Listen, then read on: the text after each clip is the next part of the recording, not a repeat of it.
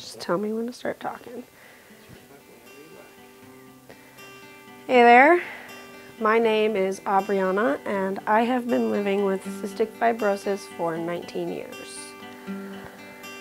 When I was younger, I never really thought about having a terminal illness.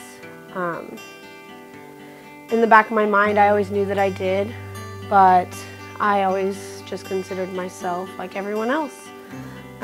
My grandfather would tell me stories about how when he was a kid, he was diagnosed with something called rheumatic fever, and the doctors would tell him, oh, you're gonna die when you're 8 years old, and then he would live, and then they'd say, oh, you're gonna die when you're 12.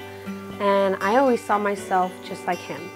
He's pushing 80 years old now, still trucking. And I am just like him. Poppy and I are the same. And so all of my life, I have just considered myself just like everyone else, you know. I am not going to die. No one can tell me when I'm going to die.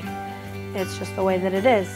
But there comes a time in your life when you have to accept the fact that you're not the same as everyone else. There are things that make us all different, and cystic fibrosis sets me apart.